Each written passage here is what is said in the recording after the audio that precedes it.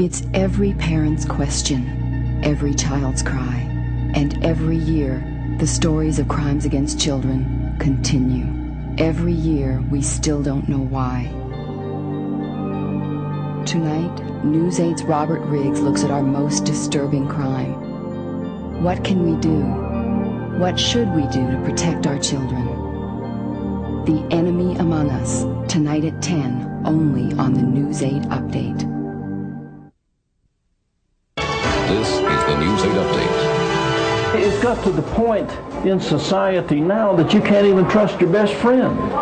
You can't even trust your brother anymore, hardly. Convicted child molesters reveal what every parent should know about how sex offenders try to weave their way into our lives. Good evening. An exclusive look at some of the most sinister criminals in Texas top tonight's update. The 1993 abduction and murder of 7-year-old Ashley Estelle by a convicted child molester made many parents wary of strangers. But in fact, most child molesters are people we know and we trust. Tonight, Channel 8's Robert Riggs begins a series of special assignment reports called The Enemy Among Us. It gives parents an inside look at how molesters can win the confidence of a community. I raped 5 female children. I've also raped 1 male, 2 female children. She was helpless against me. Behind the walls of the Ramsey 2 prison farm, child molesters share their dirty little secrets. I'm a sex offender. I raped 3 male children, ages 10 and 11, who were friends of my children and children of my neighbors. This first ever public look at the Texas prison system's sex offender treatment program reveals a blood-chilling portrait of men who will stop at nothing to get our children. If not arrested and incarcerated, I would have escalated to kidnap, beat, murder my daughter and my additional victims, to hide in the bodies to conceal my rapes. There's not an ounce of empathy for their victims.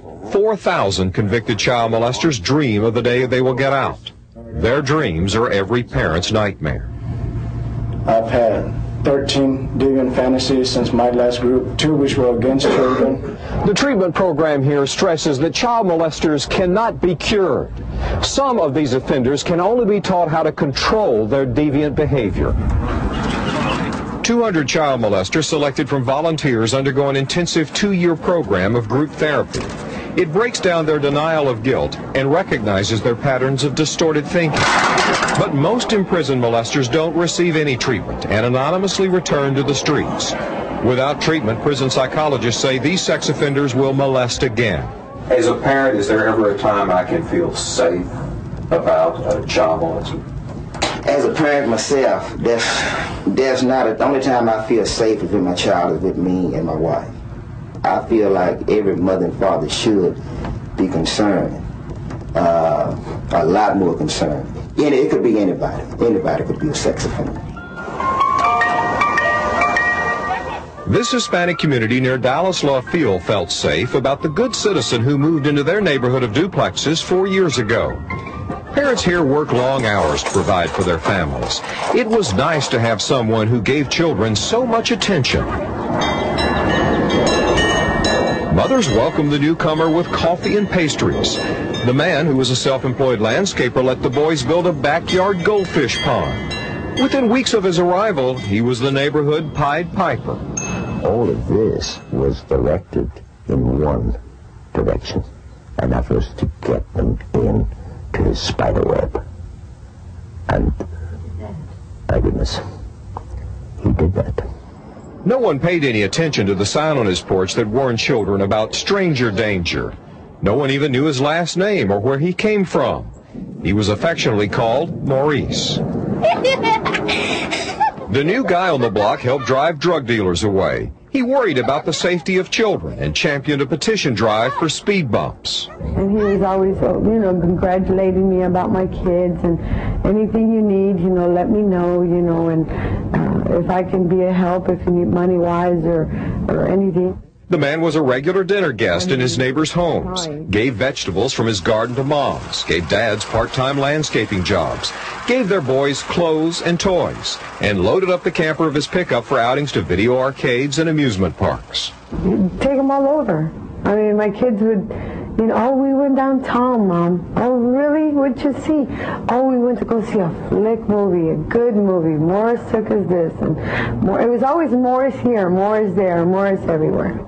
This mother trusted the man with her 3 sons, now ages 9, 12, and 15. Finally, her youngest confided the awful truth. And I said, I'm here, and I'm going to protect you, and I'm going to hold you, so don't cry no more. So I ran across the street, and I called the cops, and they came in. Maurice was 54-year-old Morris Gorey. Police suspect Gorey molested at least 17 boys, some of them the very sons whose unwitting fathers sat at Gorey's hospital bedside when he was sick. Adding to their shock, Gorey was on probation for molesting a little boy in Frisco in 1985. This neighborhood was a perfect hunting ground for a child molester. Many of the families that live here are undocumented workers who don't want to bring attention to themselves. Molesters prey upon such secrecy. Victims' mothers say Gorey threatened to call immigration if the boys talked. Still, how could a lone white man in a Hispanic neighborhood fool so many parents and molest so many boys? It's a seduction process, whether you're seducing the child, the neighborhood, the families. And again, and it doesn't happen overnight. It takes weeks, months, years sometimes. I've seen some of these guys take years to do these type of deals. This perverted deception can and does happen in neighborhoods of every socioeconomic class. Wherever children are in need of attention and their parents preoccupied for whatever the reason, there's a master seducer of children skilled at identifying vulnerable victims. We're doing this story to help parents like you and me understand how child molesters are the most clever, secretive, and patient of criminals. I spoke to molesters who spent years and $25,000 to get access to the child they wanted. Tomorrow night, you will hear a molester's own account of how he targets children and their parents. Robert, your story mentioned that the child molester, Gorey, in your story, was on probation. Now, how could he have so much contact with children? Chip, the Dallas County probation system refuses to answer that question. While he was living around that Love Field neighborhood, probation officers there knew that he might reoffend, knew that he might molest again, and they had had warnings that might happen. Also, he had repeatedly violated his probation, but it wasn't until he was arrested on these latest charges that they filed a motion to revoke his probation. Okay. Thank you, Robert. Well, tonight, a warning for parents from a man who says if a person knows how many children he's molested, then he hasn't molested very many. This man's victims number in the hundreds over the past 4 decades. Channel 8's Robert Riggs continues his special assignment report, The Enemy Among Us, with an exclusive look inside the mind of a child molester. 58-year-old Buford McDonald could pass for anybody's Texas grandfather. He looks out of place in the recreation yard of the Price Daniel Medium Security Prison. No parent would suspect this friendly man boasts he's one of the worst child molesters to ever stalk the Southwest. McDonald used every conceivable trick. As a ventriloquist, he delighted children at schools and church socials with his puppets. I've never picked on a strange kid because I was a con man. I could work my way into any home, any church, any community, and get what I wanted at that time without picking on a stranger. McDonald has been molesting children since his teens. His victims number in the hundreds. We asked McDonald to tell his story to warn parents about the devious methods that child molesters use. I have a type of personality that I can walk into a strange community. I've never been there before at all, and I can walk out in a group of kids, and I don't know if it's my looks, my tone of voice, or what it is, but in just a matter of an hour's time, they flock to me like a magnet. McDonald lives on a cell block reserved for inmates in protective custody. Child molesters are hated by the most hardened of convicts. On February 20th, Buford McDonald gets out of prison again, convinced he's rehabilitated, but he hasn't received any formal psychological treatment. Chances are he'll molest again. McDonald's case offers parents insight into how molesters target our children. His diary reveals their special skill at spotting vulnerable victims. McDonald says this ad for children's cold medicine shows what he calls the hunger look. They are literally starved for affection. Maybe You can't see it. Maybe their parents can't see it, but the child molester can. It's a look on their face that shows that they will reach out with their hand and they will take an adult's hand. Molesters are master seducers of children. Most have an uncanny ability to identify with children better than they do with adults. If I can get down there and talk 2-year-old's language and feel just as hurt and emotional as that child can, or an 8-year-old or a 10-year-old, I can meet them on their emotional level. And they just see me as an overgrown kid rather than an adult. McDonald exploited children's needs for attention and affection, especially those from broken homes or who suffer emotional neglect. And I was always ready to listen to them. If they had a problem to talk to, I was there. And they found this in what they was looking for in their parents. They found it in me. He is the beast, and ain't nobody better than the beast to tell you what the beast is capable of doing. Plano Police Detective Mike Johnson investigates child molestation cases. He says it's not the stranger that parents should worry most about. There's another type of predator who secrets themselves in places where he knows that children are going to be, camouflages himself, makes himself look attractive to children, to their parents and what have you, so that he would be the one that is least expected to do this type of thing. Those are the ones that are most dangerous. Parents need to be aware that child molesters are often pillars of the community. Some of the men convicted in Dallas County include a YMCA counselor, soccer coach, school teacher, principal, businessman, and church daycare worker. So-called nice guys next door who were otherwise law-abiding citizens. We see that they are very tricky, that they are capable of looking sincere, speaking with a sincere voice. Lyles Arnold counsels child molesters on parole and probation in Plano. You're a parent, short of becoming paranoid. What's a parent to do? In all likelihood, if your child were to become the victim of a child molester, it's probably going to be somebody in your family or somebody who is a friend or a close acquaintance of the family that you've grown to trust. And so the best thing you can do is to be thorough and make sure you know the people who are working with your children. When I hear this as a parent and other parents hear it, you scare me to death. And I'm not going to want you out, ever to get out of prison or any other child molester. You can do everything that you can as a good father to protect your child. And then, who knows, tomorrow you'll be faced with somebody like me that will come along and gain your confidence. It may be a pastor, a policeman, it could be a politician, or a longtime family friend or family member. And they're going to deceive you and take advantage of you. Parents may soon need to worry about McDonald. He walks out of prison a free man on Monday. McDonald has been in and out of prison for the past 35 years for molesting children in 4 states.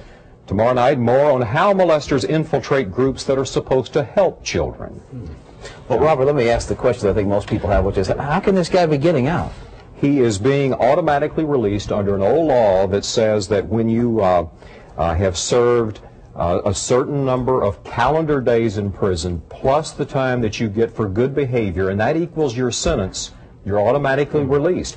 And he can move back to your neighborhood, down the street from your son, down the street from our son. No one is going to warn us, and there is no way under the law that we can find out. The law protects his privacy, and I'll talk more about that tomorrow. Well, that's scary. Okay, thank you, Very Robert. scary. Some angry protests tonight over the impending release of a convicted child molester after a report we aired last night. Public outrage poured into the parole board over the upcoming automatic release of child molester Buford McDonald. Last night's special assignment report, The Enemy Among Us, revealed how McDonald targeted hundreds of victims. He was due to get out of prison on Monday. Well, now, in the wake of our report, police from Santa Fe, New Mexico plan to arrest McDonald at the prison door. He's wanted for violating parole there on sexually assaulting a child. Now, child molesters like to say they groom their victims, parents, and entire neighborhoods. They even try to convince a child that the molester loves them more than mom and dad. Well, tonight, more lessons for parents on how molesters set up their victims. Channel 8's Robert Riggs concludes his report, The Enemy Among Us. A Texarkana jury wants 32-year-old Richard Rushing to spend the rest of his life making prison inmates' uniforms. Rushing shows no remorse for sexually molesting a half dozen of the boys. Most people would like to see you real miserable here, though. You know what I mean? Yeah, but you wouldn't get rehabilitated if you were real miserable. You would go out hating society for putting you in here. Let's go, move it! Come on! Rushing was a court-appointed volunteer to keep watch on how Child Protective Services handle cases of abused children. He molested a foster child whom he was entrusted to protect. Also duped a family into relinquishing custody of their 2 sons to him. Rushing molested those boys for 4 years. When I think about it, to be honest with you, I get scared. I feel real scared for my 2 boys. These prison psychologists with the sex offender treatment program say parents should fear the devious nature of child molesters. Because some of them can appear extremely nice, extremely intelligent, and the last thing you want to think about is that guy is a sex offender. He may very well be. When you went to that video arcade, it wasn't really to meet your girlfriend, stalk out children. Child molesters reluctantly talk about their monstrous acts during early stages of prison group therapy. They deny everything and feel nothing for their victims. I did everything I could to make myself seem to be this good and an outstanding person. Among them, a respected architect who convinced a state agency that he would make a good adoptive parent. He used the adopted children to molest their friends, 22 children in all. Police and prison psychologists say the public should be warned about where convicted molesters live and work.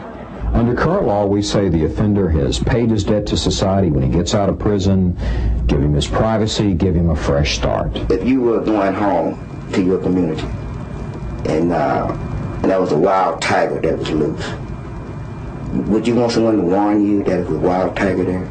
You bet. But if you knew, it may be something you could do about it. You could protect yourself. You could protect your children a lot better. At the Texas Capitol, 22 bills called Ashley's Laws would strip away some of the secrecy that molesters crave, require registration, public notification, and slam the prison door on repeat offenders. State Senator Florence Shapiro introduced the bills after the tragic abduction and murder of 7-year-old Ashley Estelle by a paroled child molester. They are the least likely to be cured. They are the most likely to reoffend. And they prey on the most innocent members of our society, our children. We've got to see the uniqueness of this criminal and treat this criminal different than the burglar or the auto thief.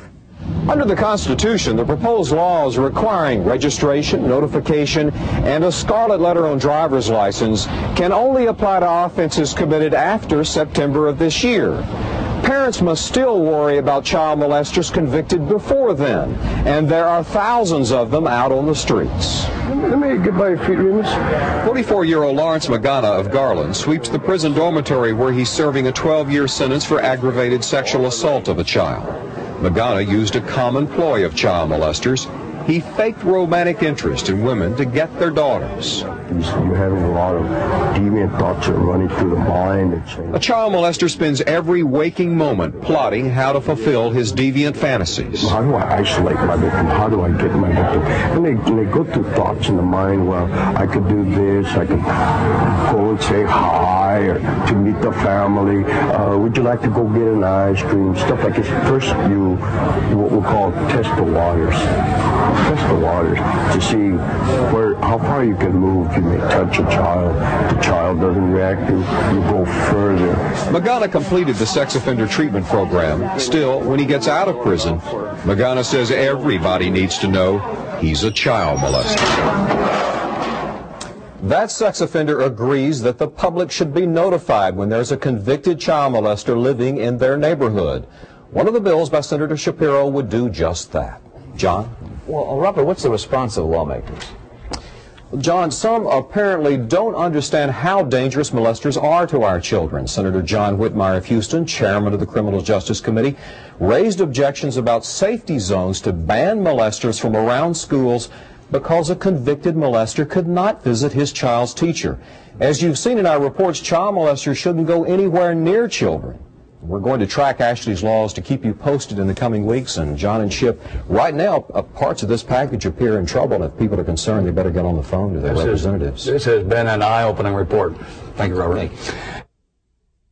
This is the News 8 Update. give probation or parole to a sex offender is only letting it happen again and again and again, whether it be now or later. Once a sex offender, always a sex offender. And to put an end to that, a state Senate committee passes a tough bill to keep child molesters behind bars for life. The so-called Ashley's Laws are at the top of the update tonight. Good evening, everybody, and thank you for joining us. The proposed laws are named after the 7-year-old victim of a child molester, Ashley Estelle. Today, those laws cleared their first major hurdle in the state legislature. Ashley's 1993 abduction prompted the call for tougher sentences. Channel 8's Robert Riggs reports tonight from Austin. 3-time child molesters would serve the equivalent of a capital murderer's prison sentence under a bill approved by a Senate committee. The blood-chilling account of Buford McDonald, who has sexually assaulted hundreds of boys, helped speed passage of the toughest measure of Ashley's Laws. I have a type of personality that I can walk into a strange community. I've never been there before at all, and I can walk out in a group of kids, and I don't know if it's my looks, my tone of voice, or what it is, but in just a matter of an hour's time, they flock to me like a magnet. After watching a tape broadcast of McDonald and News 8's recent reports called The Enemy Among Us, the Senate Criminal Justice Committee approved a 3 strikes and you're out bill. Habitual child molesters and adult rapists would have to serve 40 years in prison before becoming eligible for parole. And even then, 2/3 of the parole board would have to approve an offender's release from prison. Senator Florence Shapiro of Plano read from a convicted molester's letter who wrote to support the tough sentence. I'm a 3-time loser, the last one for offending a minor sexually, which I served 5 years on an 18-year sentence, for which nothing compared to what I have caused to a girl of 10 years of age. In response to the abduction of 7-year-old Ashley Estelle from a Plano soccer tournament by a parole molester, the committee approved child safety zones. The bill would prohibit convicted child molesters from going near schools, playgrounds, daycare centers, youth centers, video arcades, and from participating in youth activities. Shapiro confirmed that a review of home videos shot at the soccer game where Ashley Estelle was kidnapped identified numerous offenders. It was horrifying to many that the police recognized other offenders in the park, and no one could do anything about it. Bills calling for a beefed-up registration of child molesters and public notification of their whereabouts were sent to subcommittee for further work. A recent study found that 1/3 of the sex offenders that are supposed to register under current law have not. Robert Riggs, Channel 8 News, Austin. And our job is to keep our society free from predators of our children and sex offenders. Governor George W. Bush signed into law an automatic life sentence for repeat child molesters. Ashley's Laws crack down on the most manipulative and sinister of all criminals. It's a system that let convicted child molester Michael Blair out on early parole to strike again. Blair abducted 7-year-old Ashley Estelle from a Plano park during a soccer tournament 2 years ago and murdered her.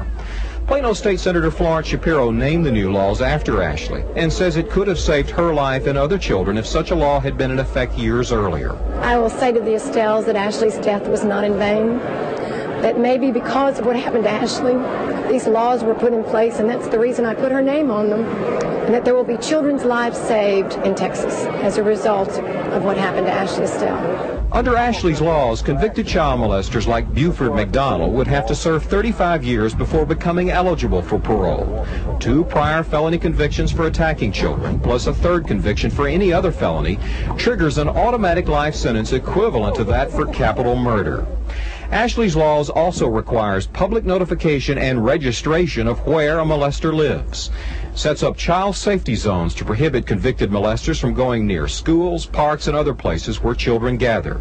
It notifies the victim if a molester receives probation or escapes from prison.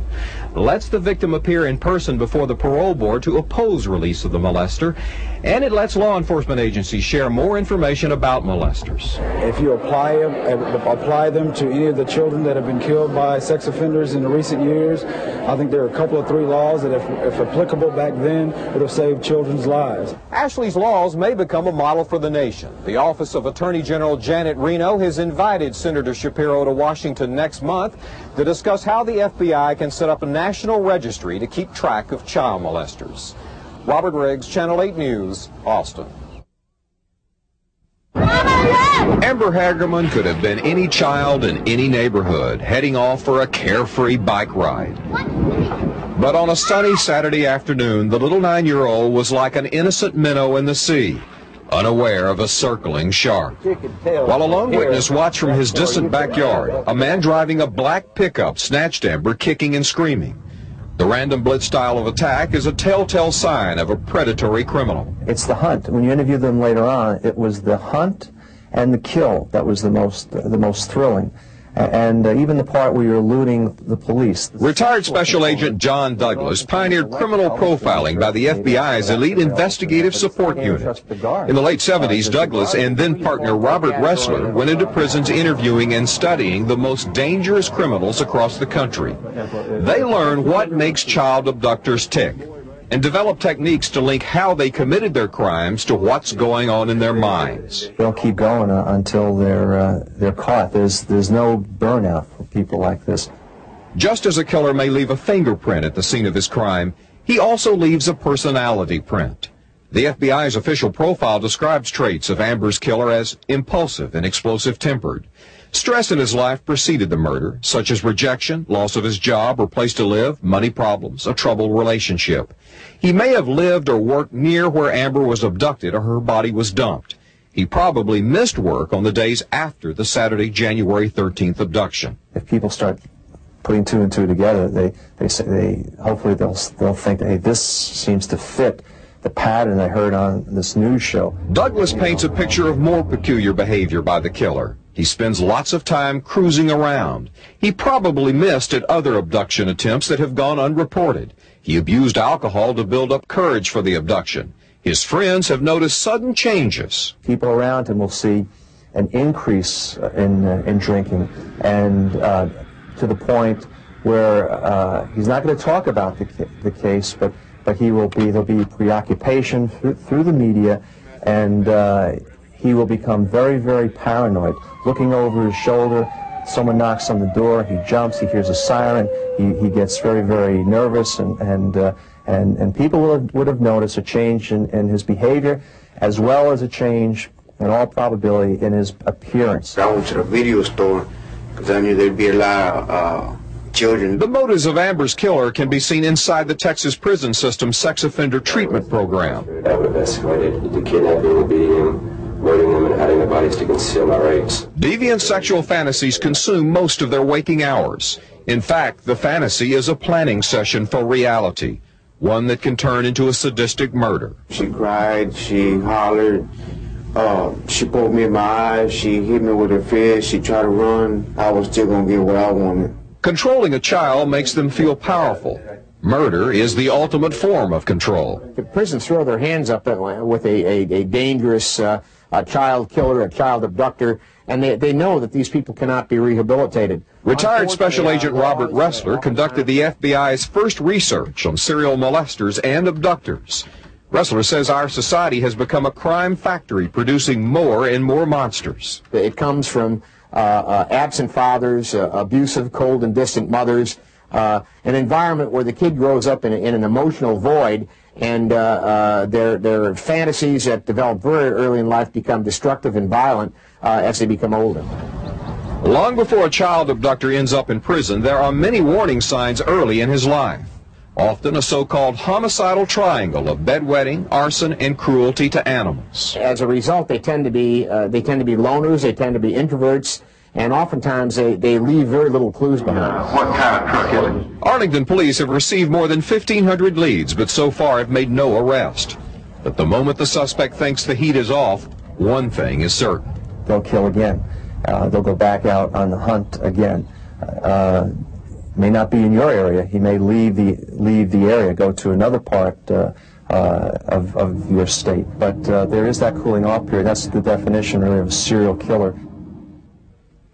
Arlington police are using the FBI profile to narrow the list of potential suspects. But there are more than 1,000 sex offenders on parole and probation in Tarrant County alone. It's an overwhelming task to compare the profile to those large numbers. And John and Tracy, you could have a situation here where these offenders are very mobile and transient. He could have already left, could have left a string of victims in other states. I'm curious, Robert, you say that on the day of Amber Hagerman's murder, this person was drinking. How do they come up with such specific details? These portraits are amazingly accurate. They look at the dynamics of the crime, the circumstances, the abduction, the body's location, autopsy information, witness reports, even the time and the weather. They then compare that to this body of research they've collected from interviewing some of the most notorious serial killers of our time, Ted Bundy, Jeffrey Dahmer. From that information, they know there is a pattern, and they then can become to draw this portrait of an offender that most likely committed this crime. And in the case of alcohol, they know from this body of research that they've collected that in these types of crimes, the offender has been drinking heavily to try to build up courage to do this abduction. What do you have for us tomorrow night? Well, tomorrow night you'll hear firsthand from child molesters how they prey on their victims and what parents should guard against. Thank you very much, Robert. My twisted mind told me that I was going to set a record and see if I couldn't molest more children than anybody else. Buford McDonald makes a chilling admission. He is a 5-time convicted child molester, in and out of prison for the past 18 years. McDonald is considered dangerous and likely to attack again. You can walk up to video games where children are out, and you can just look around, and some kids will just look up at you with a hunger look in their eyes, like they're just dying to have somebody reach out and touch them. McDonald kept a diary detailing his sly and patient ways of picking out and enticing his victims. He used ventriloquism and puppets to get close to children in schools and church youth groups. After serving just 7 years of a 20-year sentence for aggravated sexual assault of a boy, McDonald has been set free again. I'm tired of prison life. I'm tired of what I've done. Like McDonald, 2,000 of Texas' worst sex offenders will be released from prison during the next 2 years without serving their full sentence. Under an old law called mandatory release, those inmates automatically get out when their credit for good behavior plus actual time served adds up to their entire sentence. Texas' most dangerous child molesters can then move into neighborhoods without families knowing about it, because new registration and public notification requirements known as Ashley's Laws don't apply. McDonald committed his crime before Ashley's Laws went into effect. They're not retroactive. You can't protect your children completely. You can do everything that you can as a good father to protect your child, and then who knows, tomorrow you'll be faced with somebody like me that will come along and gain your confidence. It may be a pastor, a policeman, it could be a politician, or a longtime family friend or family member. And they're going to deceive you and take advantage of you. The 3,800 child molesters in the Texas prison system come from all walks of life. One here was caught offending at age 76. Prison psychologists say they are the most self-centered, manipulative, secretive, and heartless of all criminals.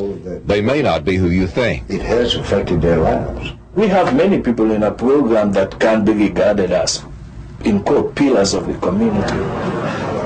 The Texas prison system has geared up to try to teach molesters how to control their deviant behavior before they get out on mandatory release. Psychologists say there's no cure. Most imprisoned molesters refuse treatment. Extremely frightening to us because we very much believe that they're at a high risk for reoffending, and we think that society also believes that as well. However, if they don't want treatment, if they're not interested in it, you can't force someone to go through a treatment program. And now 2 little girls, Ashley and Amber, are dead. The outcry over Ashley Estelle's murder by a convicted child molester out on early parole brought about passage of tougher laws. Amber Hagerman's abduction has set off petition drives spreading with wildfire intensity for Amber's amendments, calling for life sentences without parole and the death penalty.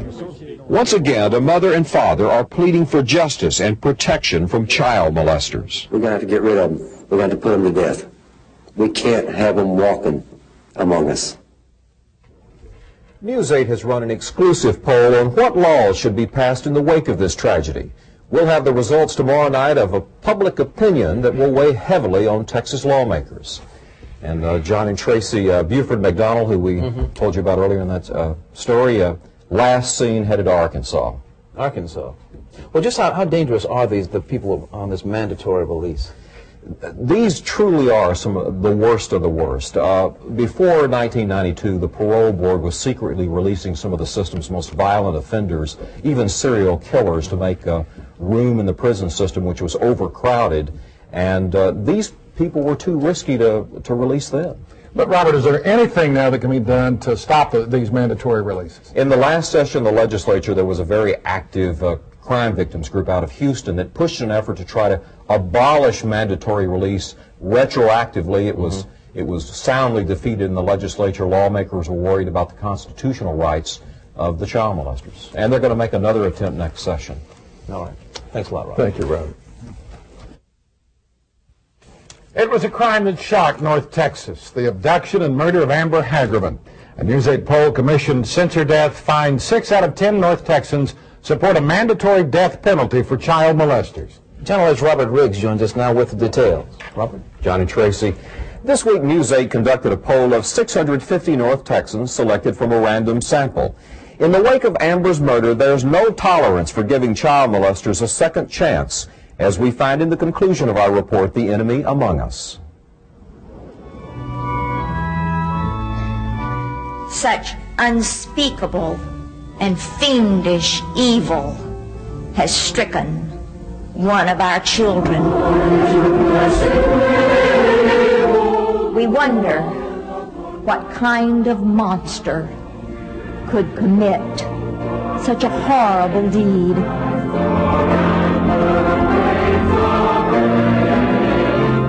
Whoever killed 9-year-old Amber Hagerman took something from all of us. Tragically, he gave us something too. An outrage that is galvanizing public opinion. There's got to be something wrong when you hurt a child. Since Amber's murder, families have mobilized petition drives for a war against child molesters. Already, thousands have signed, calling for life sentences without parole and the death penalty. And they want the governor to call a special session of the legislature. Amber's parents urged Arlington lawmakers to act now. And it's a shame that our children have to be in prison and these animals are out free. It should be the other way around. America's been too nice too long, and now it's time to get tough and get these guys off the streets. How do you make parole with your record? What Amber's parents and many others want done is to put child molesters to death. An exclusive poll commissioned by News 8 found that more than half of North Texans surveyed agree. 57% favor a mandatory death penalty for convicted child molesters. Under current state law, the death penalty is reserved only for murder, that of a child under 6, a police officer or firefighter, or murder while committing another felony crime. Lawmakers are unlikely to add child molestation to that list because of constitutional concerns. But News 8's poll found 69% of North Texans say child molesters should forfeit their constitutional rights. For so long, we were dealing with sex offenders, with child molesters, as though they were the same type of criminal as a thief or a burglar. The murder of 7-year-old Ashley Estelle 2 years ago changed that. The little girl was abducted from a Plano park by convicted child molester Michael Blair.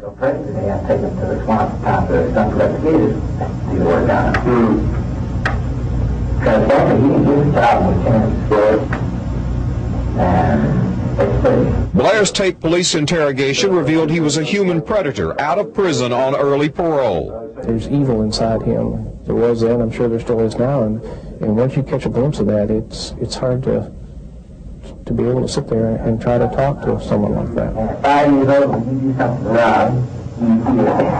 In response, Senator Florence Shapiro pushed a dozen bills through the legislature called Ashley's Laws. Our job is to keep our society free from predators of our children and sex offenders. In signing Ashley's Laws, the governor put a beefed-up sex offender registration law on the books and required police to notify the public about sex offenders in the newspaper. And police are supposed to tell school districts about sex offenders living nearby or juvenile offenders in classrooms. But police cannot publish the sex offender's name or exact address. Why do they put this back there so far, and why is it so little? This ought to be on the front page of the newspaper in big letters. Amber's parents complain that the notifications are buried in little red legal notices. Police say some newspapers are gouging them on prices for the ads. News8's poll found that 87% of North Texans surveyed say newspapers should publish the exact names and addresses of convicted child molesters as a community service. And 94% believe parents should have access to the names and addresses of convicted child molesters living near their child's school. By law, citizens have the right to receive the sex offender's name by making a written request.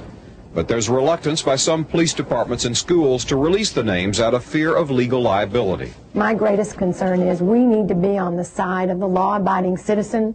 We need to be on the side of the children, and we need to make strong laws to protect them. And that's what Ashley's Laws does. Senator Shapiro plans to seek even stiffer sentences for child molesters in the next session. And she wants to open up the records of juvenile sex offenders like Michael Blair, who slipped through the system. Also, John and Tracy, under Ashley's Laws, it's virtually impossible now for an imprisoned child molester to make parole. It takes like a 2/3 vote of the 18-member board, and they're not letting them out. Robert, you're telling us that people are frustrated because they can't get the name of a sex offender, and then it's very difficult for them to get the address. What about other states? What do they do? I think in the next session we're probably going to see Texas try to follow the model of California and New York, where they have a 900 number where you can phone in and pay a $15 fee. You get all the information, the name, the exact address, and then they'll mail you a photograph. Thanks a lot. Can you describe this guy to me that you saw?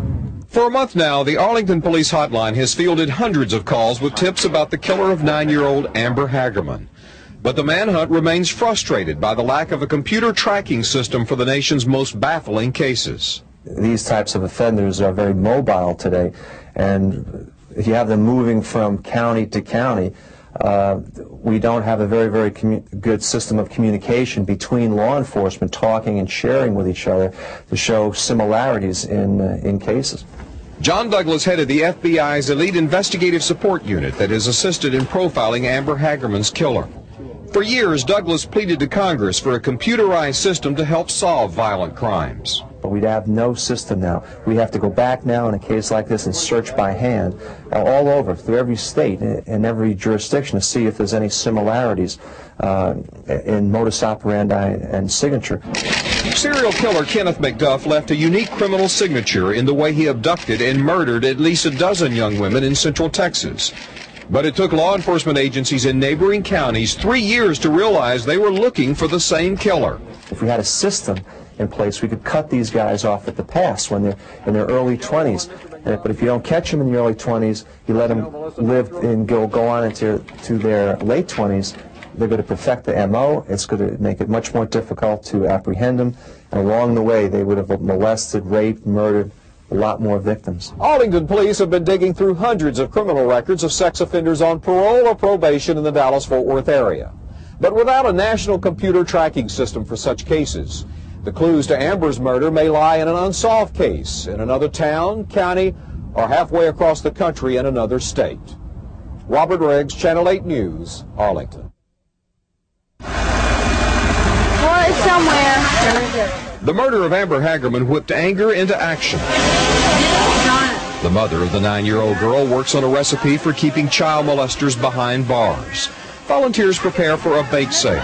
A newly formed group called Parents Against Sex Offenders, or PASO, needs office supplies to keep mounting a petition drive for stiffer sentences. The petition also demands that the governor call a special session of the legislature. More than 20,000 people have signed up thus far, urging the governor not to wait until the regular session in January 1997 before lawmakers can consider tougher laws that could protect our children. The case of imprisoned child molester Richard Rushing underscores the need for laws aimed at criminal predators.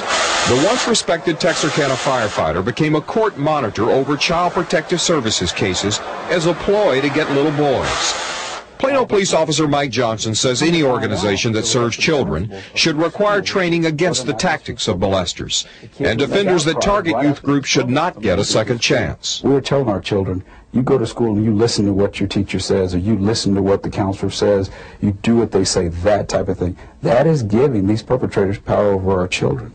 and they know what they're doing when they join these facilities. That's going to be a pretty smile now. Wow, that's a pretty smile. Way to go. Amber's abduction sent shockwaves throughout the Dallas-Fort Worth area. More than 100 children were photographed and fingerprinted for an ID every parent prays they will never have to use. Yeah, these are really good things to have. The Trinity Medical Center in Carrollton sponsored a child safety seminar.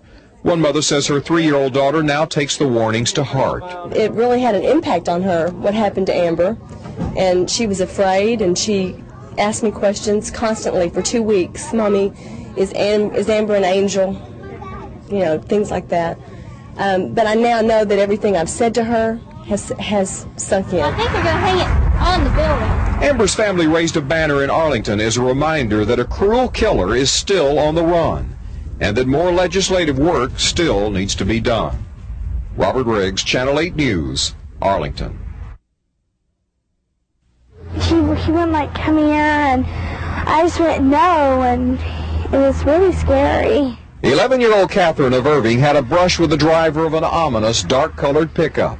A man tried to lure the 6th grader using the ploy of looking for a lost dog. And I told him I hadn't seen one, and then he motioned me to get in his car, and I just yelled no, and I ran home. I think it's made us aware of the fact that they're never old enough that you can turn your back. Catherine was just a few doors from home on her way back from a neighborhood park. Irving police are investigating for any links to the abduction and murder of 9-year-old Amber Hagerman.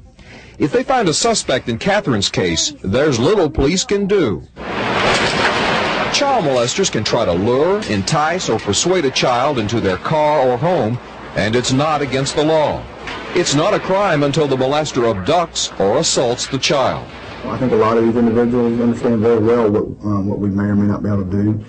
It's not uncommon when we deal with these individuals. They have a lot of literature that they may read on how we work, on our practices, on the laws. Look at that little finger there. How about that? In the wake of Amber's abduction, Carrollton police officer Paul Wilford taught safety programs to area schools. He's shocked that many children don't report attempted abductions. Children told me about people who had followed them. And I followed up, did you tell your mom? Well, no, not really. Did you call the police? No, not really. So I tried instilling these children, tell somebody and have somebody do something about it. It's important for children to speak up and be on guard. Experts say Amber's abduction has triggered other child molesters to believe their deviant sexual fantasies that they can get away with murder. Gloria? Oh, Robert, your report revealed it's not against the law to lure a child. Is anything being done to change that? Case in point stirring up a change is that last December, an Arlington man tried to lure a 12-year-old girl in South Dallas into his truck. Dallas police came out, found out that he was already out on bond for molesting a little girl over in Tarrant County, but they could do nothing. They have now written a law, and they're looking for Texas lawmakers who want to sponsor it. Wow. All right. Thank you very much, Robert.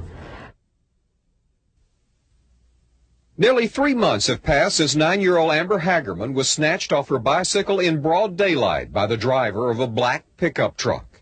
The murder case has stumped Arlington police. On Monday, they will confer with other departments and look for links to unsolved cases. Arlington's search for a suspect has focused on convicted child molesters. He's more of a predatory type of animal. Retired FBI agent John Douglas is one of the world's top experts on such crimes. Douglas cautions that sex offenders whose victims were adult can't be ruled out. What's surprising to me, too, is sometimes when you start trying to link cases, you'll see the cases may not always target children. You'll see subjects like these target children sometimes, and other times that they may be targeting adult women. Douglas believes the killer left a unique criminal signature in where he chose to dump Amber's body. Her unclothed body was found 4 days after the abduction in this North Arlington creek.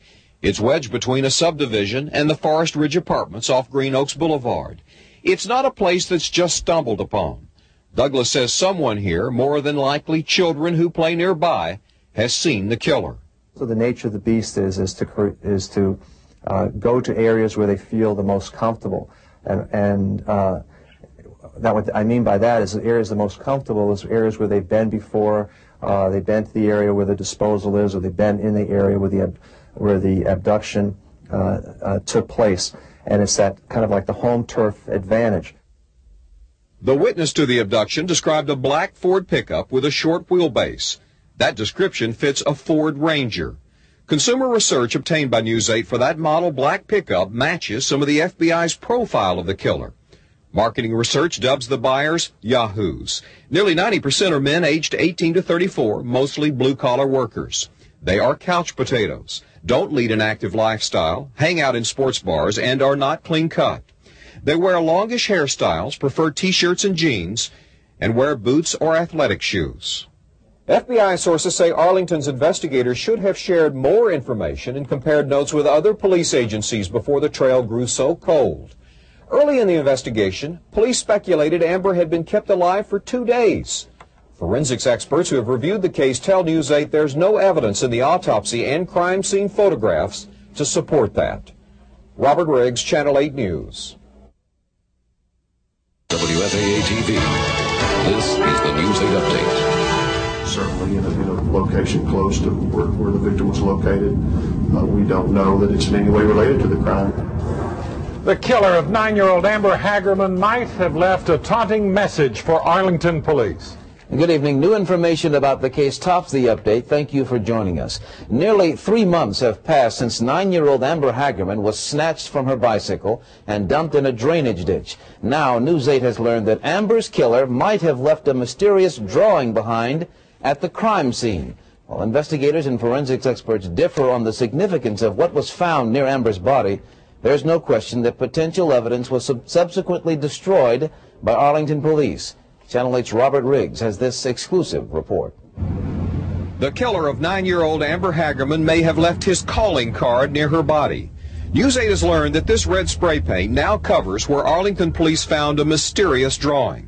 Forensic psychiatrists who interpret such drawings believe it pictures the killer's view of his crime.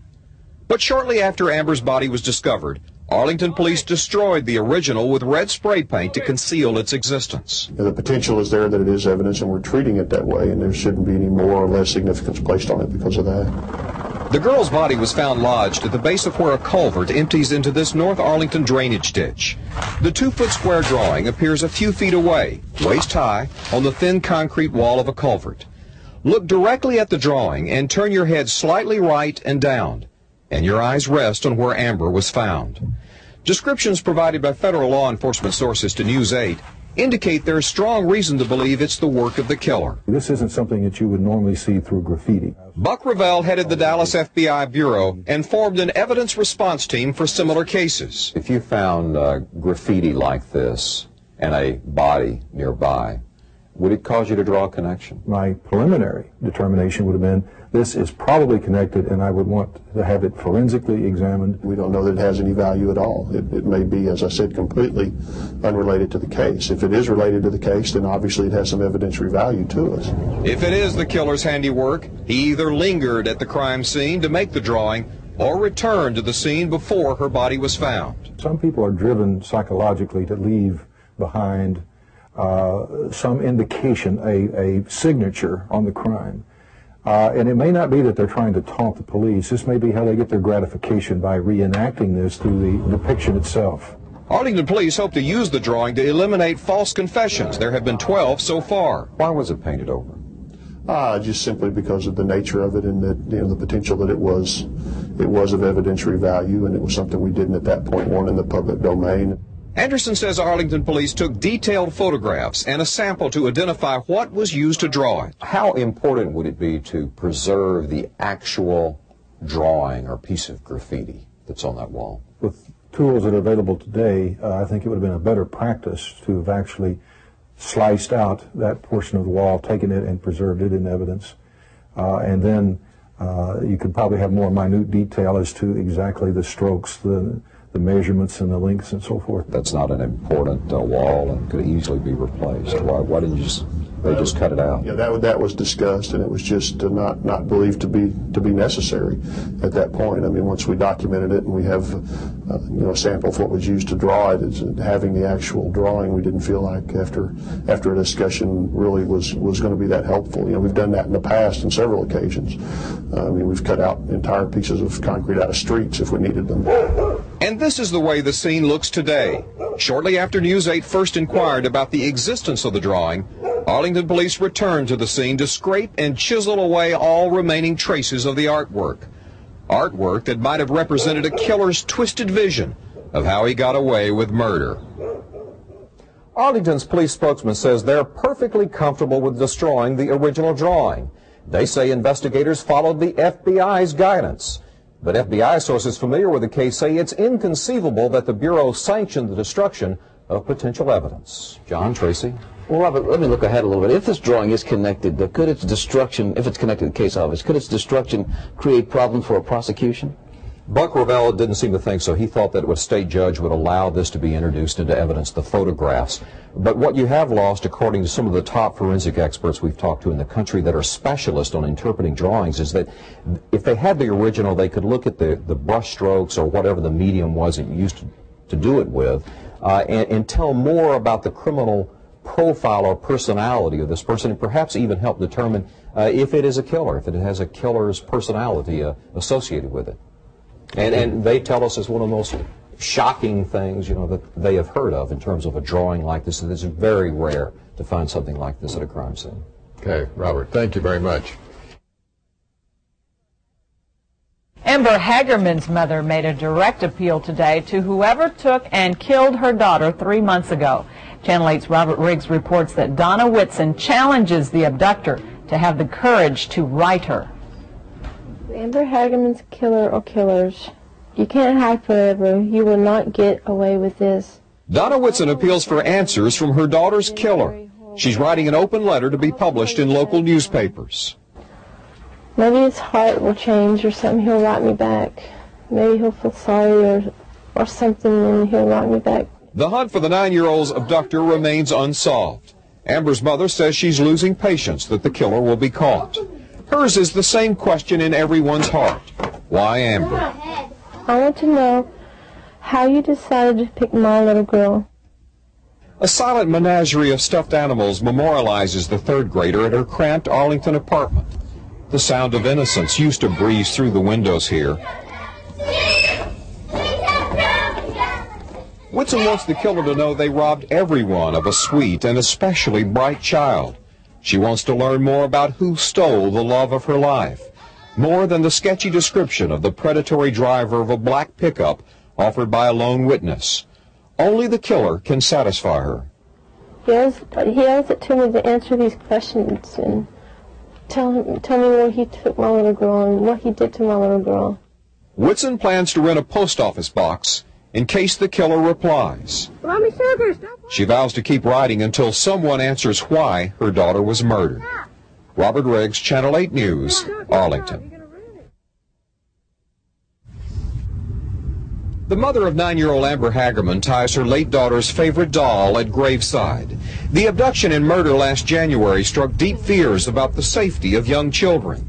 It's been so long now, and I'm just full of anger because the killer's not caught yet. But the 6-month-old case represents the rarest type of abduction and the most difficult to solve.